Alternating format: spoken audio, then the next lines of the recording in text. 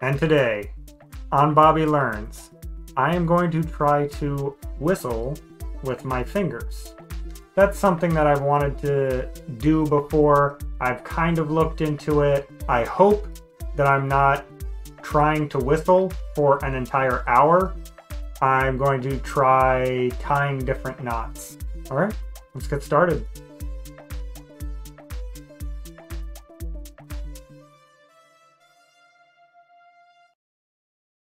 Until you get that high-pitched, commanding, loud whistle. Way to go, me. Oh! Now, you probably won't get a sound right off the bat.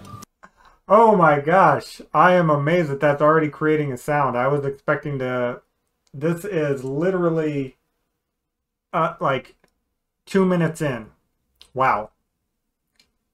That's some very good description on what to do by this guy.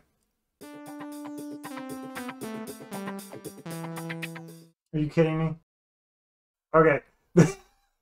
So this is not getting picked up by my mic.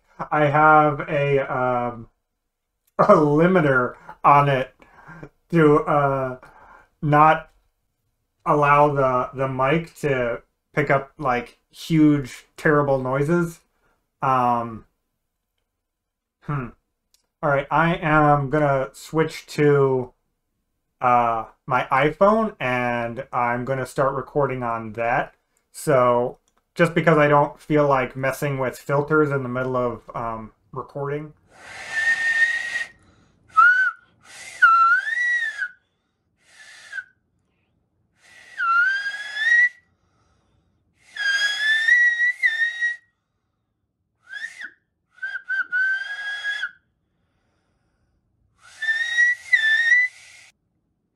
Oh, wow. Okay. All right, I am going to switch over to the learning to whistle like this. You should form an OK symbol with your index finger and your thumb. Then with your fingers, push back your thumb and just blow air through the space.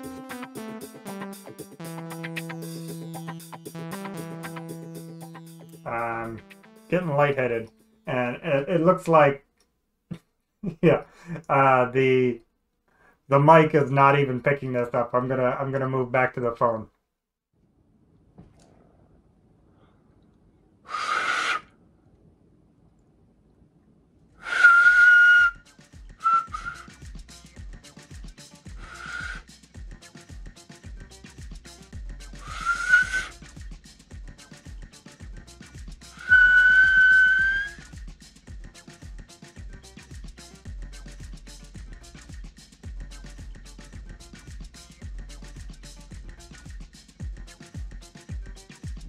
All right. There's no way I can just keep doing this. The past 15 minutes I've been trying to do the circle whistle, and it is way harder than the A whistle. More than half my time I feel like I'm resting up from hyperventilating. This feels like something you can practice like once or twice every now and then, and you'll be fine with it. It's just doing it for 20 straight minutes is just too much. All right, so I am going to move on to the knots.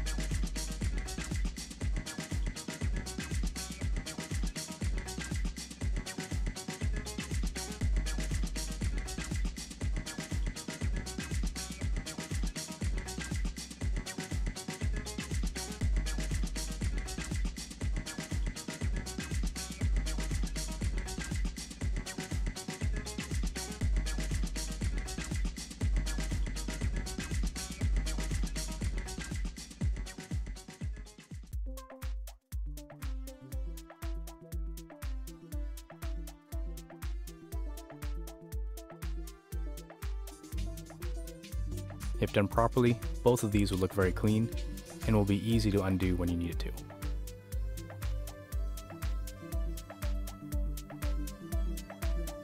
The fourth knot is a bolt. Total success, so until next time.